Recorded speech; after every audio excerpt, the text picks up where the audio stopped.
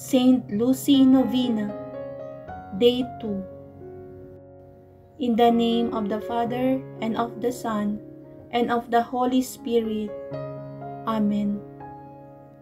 Dear Lord, we thank you for giving us Saint Lucy as an example of holiness.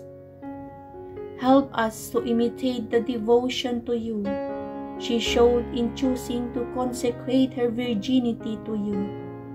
Saint Lucy, you decided to consecrate your virginity to God at a young age.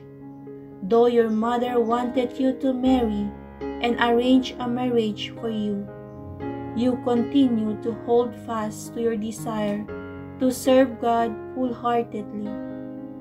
Please bring my petitions before God, whom you serve so wholeheartedly. You were determined to keep your vow of virginity, so you prayed that your mother's heart might be changed. God answered your prayers, and you were able to remain a virgin.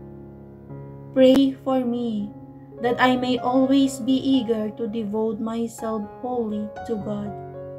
Pray that I may never waver in my desire to serve God.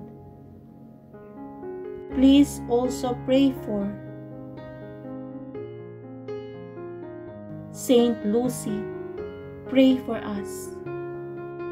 In the name of the Father, and of the Son, and of the Holy Spirit.